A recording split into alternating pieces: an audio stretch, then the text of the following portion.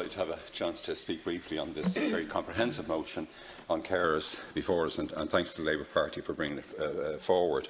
I remember, of course, when I was spokesman for the party some years ago, I published the party's carers strategy, which at that time we called Caring for Carers, which was an important initiative, I think, at that stage. But the motion before us today, of course, highlights the duties of Ireland under both the UN Convention on the Rights of Persons with Disability and the Convention on the Rights of the Child, to ensure that parents and caregivers for children and adults with disabilities are given assistance, including assistance with disability-related expenses. And earlier today, of course, Family Carers Ireland, they launched a pre-budget submission for Budget 2020, and as the Minister knows, the representative spoke of their anger and disappointment among many carers at the moment. They said the morale is very low, because what they feel is the lack of support, especially in relation to home care, home help or respite.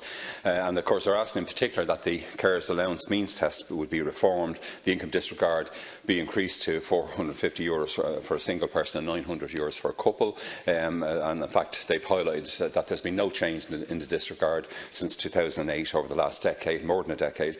And they ask for the allowable deductions to be extended for income to be assessed on its net value.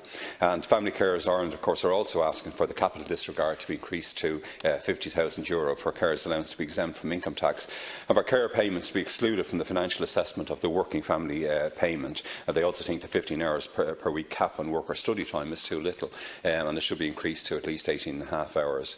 Of course, many of these requests and asks are included in this very comprehensive motion which Deputy Penrose has brought before us.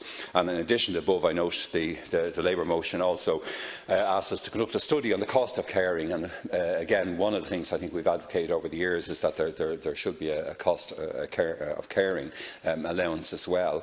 And of course the other major reforms that were listed are included in the motion before us. In particular, obviously of importance is providing community and voluntary organisations with increased funding, so that people in every location have access to adequate services, and also of course replacing the monthly mobility and motorised transport grant, and increasing funding to the housing adaptation grant, and also to extend the GB visit card to carers in receipt of the carer support grant.